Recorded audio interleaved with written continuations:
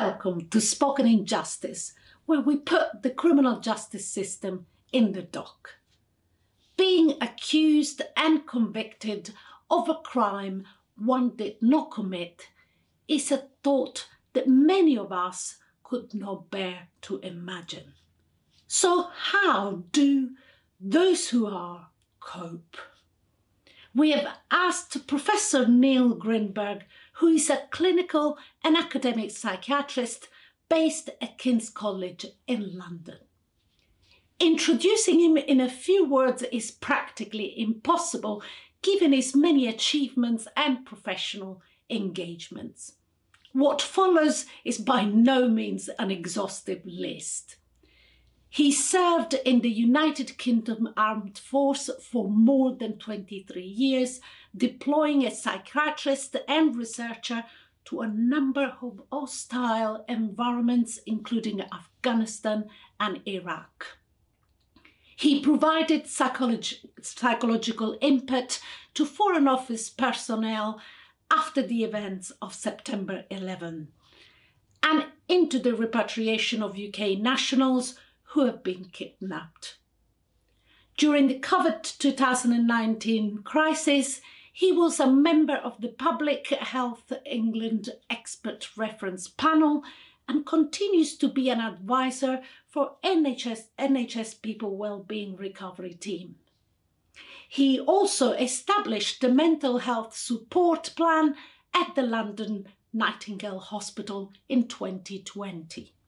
He is the current Royal College of Psychiatrists lead for trauma and the military, and a trustee with the Society of Occupational Medicine and Faculty of Occupational Medicine, as well as principal advisor for Hostage International. Welcome, Professor Greenberg. Thank you for coming to speak to us today. Great to have you here. Professor Greenberg, thank you so much for being with us today. As you probably know, Spoken Injustice is currently conducting a trial in which we have symbolically put the criminal justice system in the dock. We are looking into a very complex issue, wrongful accusations and wrongful convictions, and particularly the psychological impact that wrongful accusation and convictions have not only on the wrongful convicted individual, but also on their family and the community as a whole. You, together with Professor Brooks, have conducted a systematic literature review, in fact, one of a kind, which was published on Sage in 2021. Would you be so kind to share with our viewers what prompted the review and what were your findings? So first of all, thanks very much, and indeed for asking me to come and talk. So I'm a psychiatrist by background. I forensically trained, but also do a lot of general adult psychiatry and interested in occupational matters as well. And the reason we did this systematic review is I was asked to take a look at some of the cases to do with Hillsborough.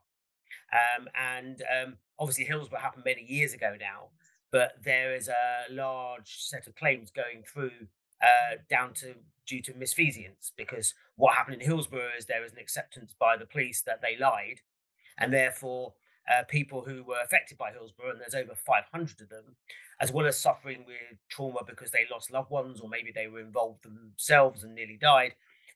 Many years on, they've also found that there's been this cover-up, and that much of what they were told and didn't believe, in fact, wasn't true. And so what this big sort of class action, or it's now been agreed that they will get some money, is try and work out, if you have a person in front of you as a psychiatrist, how much of their mental health problems might be down to the fact that they lost a son or nearly died themselves, and how much might be down to the cover-up. It clearly is a complicated task, because trying to split someone's mental health into what's caused this and what's caused that is challenging. And so as part of getting to grips with that, I felt it was appropriate that we did this review in order to understand what the psychological impact was of wrongful accusations. Because as you'll be aware, in Hillsborough, many individuals who were involved in that on the Liverpool side were accused of doing terrible things. the findings. What were your findings in terms of conditions that will result from it? So, I mean, the overall, and much of this perhaps won't be overly surprising. There was quite a lot of literature on the subject, but when you finally kind of sort of looked at it in a level of detail that actually allowed you to actually make sense of it, we found 20 relevant papers. And what we did from that, what you do with a systematic review, is you don't just grab a few bits of information, is you systematically extract information from those papers and also provide a quality assessment. So therefore, you might place more reliance on higher quality papers that had done a proper methodology and had looked at the details and had, rather than ones who seemed a bit more slapdash. And so, putting that all together, what we found overall was that people who had been wrongfully accused, um, there were sort of 8 main themes that came out of that paper. There was loss of identity, there was stigma, the feelings that somehow there's something wrong with you, psychological and physical health problems, relationships, attitudes towards the criminal justice system, financial and employment matters, trauma, and then adjustment difficulties to finally coming to the truth and being understood that you hadn't done what you were accused of. Now, those things taken together, generally, although not universally, all had negative outcomes. There were some hints, and these were just hints, that certain individuals developed what we might call post-traumatic growth, which is this idea that if you could put up with, being in prison for something terribly wrong and having a terrible life, then when you came out, well, actually, you can cope with anything. But unfortunately, that was by far the exception rather than the rule. But what we tended to find is people had described their experiences in custody and haven't been accused as being very stigmatizing, to causing depression, in some cases causing post-traumatic stress disorder. Sometimes that was associated with the sort of process that they've gone through in being convicted, but also when they're in custody. Clearly, sometimes in custody, traumatic events can happen, and things that happen to them or to their families. There were also loads of missed opportunities where relatives had died and their children had grown up and they'd missed all that. And so I think it's fair to say that the outcomes of being wrongfully accused are that it substantially increases the propensity for individuals to suffer with diagnosable mental health conditions, and that unfortunately, when someone gets told that they're sort of have exonerated or they're found to be not guilty of anything, that those situations mental health problems don't just get better. Now, one has to be very careful because, of course, the people who come forward and participate in this sort of research may well be a skewed section of the people who were convicted, wrongfully convicted. So, for instance, if you did have someone who had post-traumatic growth and they got asked to participate in a study, they may think, well, my life's good now. Why do I want to drag myself back down to talk about it? So we may well have got all those studies may well have seen a skewed group of people who had the worst outcomes. We just don't know. We'd need to do some more work and look at the total number of people who had been wrongfully convicted, and then to look about what the proportions were. But that's a much more complicated procedure. But I think it's fair to say that as well as the mental health problems that had happened, people also had lost trust in the system, which is not surprising. And therefore, what it also meant is for their future life, if something should happen to them, they would assume that they were going to be treated unfairly. And they would also be less likely to use the police and criminal justice system to protect them, even if they were in real need, because they wouldn't believe that it would be done fairly. So I think you can look at the overall impact as being generally negative, causing some mental health conditions, including some serious ones that have the potential to be associated with risk of suicide in some cases. It can disrupt and even ruin relationships, your ability to trust other people, both with the authority figures like the police and social services, but also with other people, because how do you tell your story about what happened to you, and how do you trust someone else when it's clear that you can be so badly let down? And this is, in fact, what we're finding. There are not many people coming forward because that trust is completely gone. But of the conditions that you mentioned, I mean, I'm thinking of the change in identity. That is terrible. It's a complete. We have looked last. We looked last week at Sally Clark. I mean, she was a clear example of the change in identity. So, is there scope for treatment, and what is the rate of success? So, in the first question, there is scope for treatment. In terms of the rate of success, we are in the dark. We do not know. We do not. There is a service which runs. It's run by the Citizens Advice Bureau for people who have been wrongfully convicted. When they come out of custody, there is some help available for them in order to I guess, go some way towards helping them reintegrate into whatever normal life is. And part of that is helping them to access mental health care if they need it. But there's no special mental health care service. They would get the same mental health support that anybody else would, but there is a facility to try and help navigate or sort of support them getting that sort of care. So we don't really have any sort of group data on how do these people do if they go and get care compared to people who may have PTSD, for instance, but not from wrongful convictions. But I think at the heart of what's gone on with these individuals is something which has often been termed moral injury. And we've done an awful lot of work in moral injury. My research team at King's College London have been doing this sort of work with military veterans who also can get themselves in some difficult situations. And during the pandemic, there's been a lot of interest in this moral injury with healthcare workers who, again, have been in difficult situations. So this is a different version of moral injury, but it's people being let down. The key phrase with moral injury is this should never have happened. And that absolutely applies Exactly. wholeheartedly to wrongful convictions.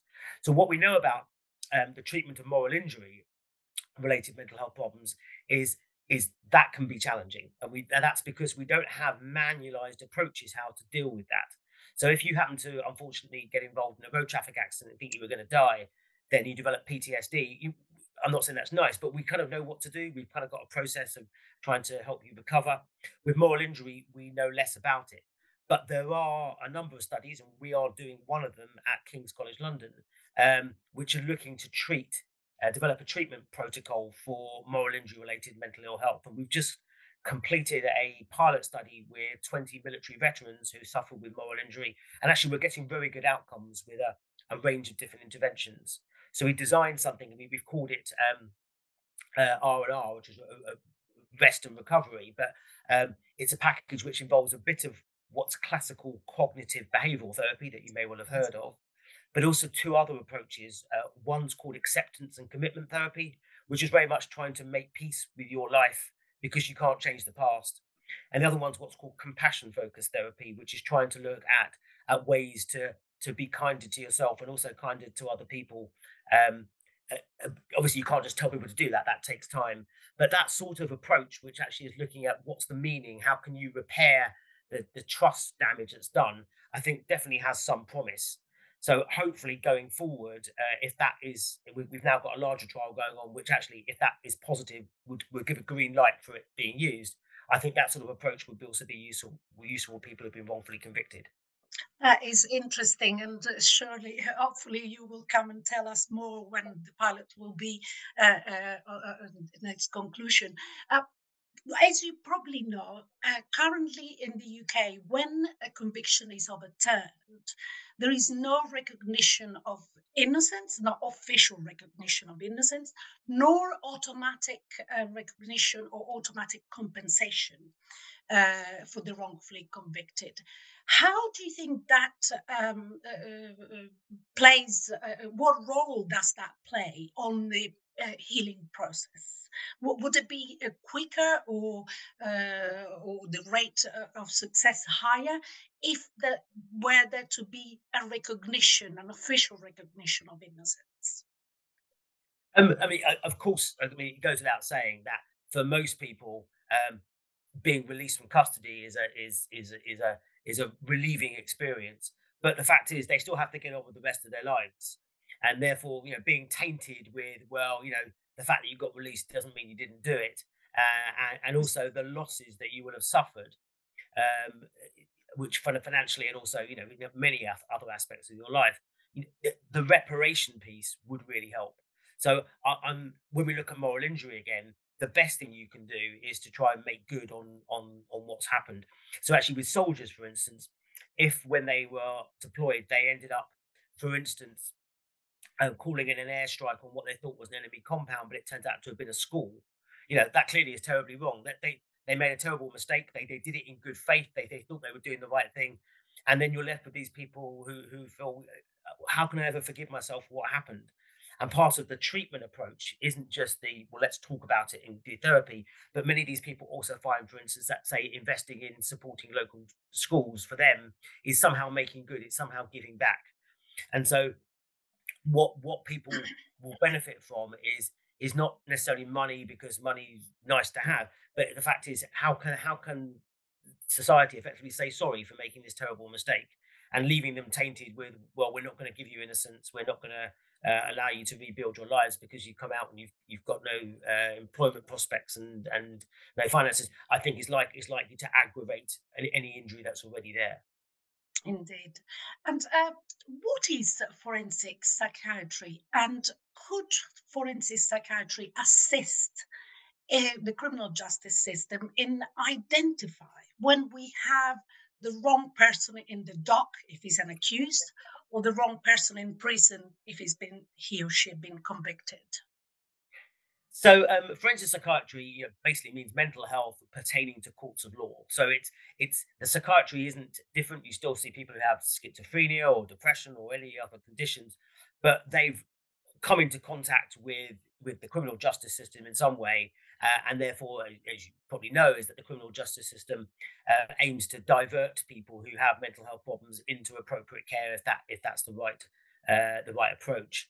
And so, what forensic psychiatrists are very good at doing is to listen absolutely to what our patients tell us, but also to have a good degree of skepticism, because everyone has an agenda when they're up in front of the courts, because they would rather be let free than go into custody or be convicted.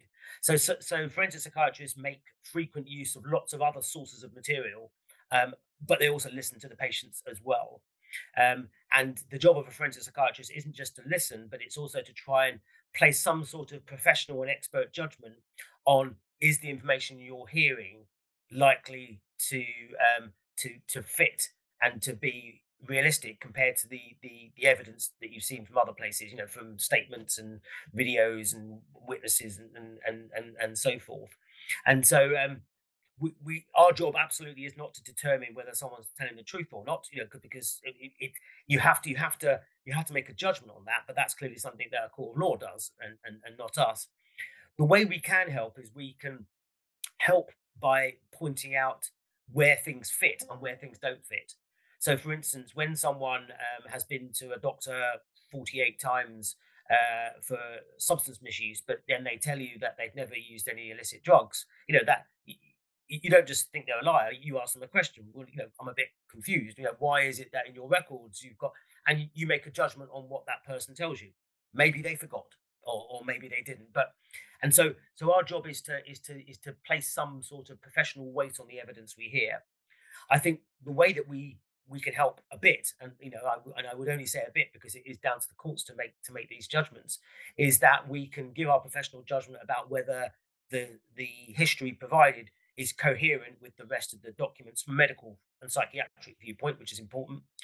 There are some tests that can be done looking at trying to detect malingering, and that's a terribly difficult thing to do. And most psychiatrists, including myself, would be very hesitant to ever say someone is malingering, because that again isn't our jobs. But there are some more sort of comprehensive tests that can try to look for unusual patterns of symptom reporting. But for instance, people who are very anxious may misreport symptoms. And in fact, most of us, when we go to see our GP, if our leg's been niggling us for 6 years and we go there, the GP might not be interested. So many of us might slightly inflate or exaggerate how much of a problem that is in order to try and get the service that we would want. So we're all prone to not necessarily tell things in a completely factual way. So you have to be very careful. And certainly any of my colleagues who decided that they would tell the court that this person's a liar, I think or telling the truth, I think would be getting themselves into very unpleasant hot water. But so I do think that we can provide an expert view, and should a court ask us what we think, we would absolutely be able to provide that judgment with the caveat that it was a judgment only. Um, and of course, a court, particularly a criminal court, has to decide, doesn't it, beyond reasonable doubt, not just Sure. what do you think, doctor? But I think we have a role, but as you can tell from what I'm saying, I'm very cautious that we don't want to overstep our ability, and where things unfortunately become a bit muddied is that if you are providing care to a patient, and of course, our main job as doctors is to try and help patients, Of course. then sometimes you can get drawn into to perhaps appearing to be nice to them and try and support them, when actually your role really as an expert, but always as an expert, is to the court, isn't it? Is to rather than to that patient. So sometimes it can be difficult if you feel sorry or you develop an emotional reaction. But at the same time, if someone's telling you a story that is coherent and that story's been going on even though they're convicted, then maybe that information is useful to a lawyer who might want to try and help someone, take their case to the CCRC or equivalent. Indeed, I'm thinking more of a propensity, in terms of propensity, with the history, the psychological history of an individual who has never committed a crime before, and if there is not that propensity, perhaps in that way could help. But I do understand all the difficulties that you were referring to, of course. Um, Yeah, 'cause so, and just on that, of course, everybody's first crime is their first crime. So before that, of they course. haven't. Yeah, that's anyway. Yes. Of course, indeed. And what are your what was this the conclusion of your research, and what are your suggestions for us to support, to better support, because spoken injustice looks or try to support those wrongfully convicted. What strategy can we use to support that recovery, apart from obviously seeing a mental health specialist? Yeah, so I think the first point that would be really useful is if someone gets released from custody, after a period when they've been wrongfully convicted, is helping them get the legal redress so that they get cleared. I think is, as you mentioned earlier, I think that's really useful. At least try and wipe the slate clean rather than have a slate which is wrongly marked, even though they're not in prison. So that's the first thing, is to try and help them do that. I think another thing is actually, you know, people do make the transition back into the normal life, whatever normal life is. And I think actually having peer support, so having exposure to people who have made that transition successfully, actually is probably more important in the first instance than having lots of therapy. Psychiatrists and mental health professionals are very good at trying to treat disorders, and we try and understand the experiences of our patients. But at the same time, someone who's walked that walk themselves would be really useful. So I think exposing people to particularly people who had success, who managed to do it successfully. Because what you don't want to do is to hear someone go, "Oh, it's going to be really hard. This is going to be terrible." You want to set a sort of process where no one's saying this is going to be easy, but actually there is light at the end of the tunnel. You have to. One of the psychological principles is the installation of hope, and you have to install in someone that even though it's not going to necessarily be easy, there is support around, and that they can get themselves into a position. And absolutely, the sunset in the distance may well be that post-traumatic growth, because if you come out the other end, there's not a lot in your life that's going to be as challenging as what you've just been through. That is a nice conclusion. Spoken injustice, in fact, is referred in our website as an island of hope. So, hope is certainly what we want to portray to our victims, but also to the community as a whole. And so, thank you very much for empowering the community with the knowledge. And we hope to hear from you soon once your research for moral injury, is it? Moral injury, absolutely, Moral yes. injury when that is concluded. Thank you very much. Very, very nice Thank chatting to you. you. Thank you.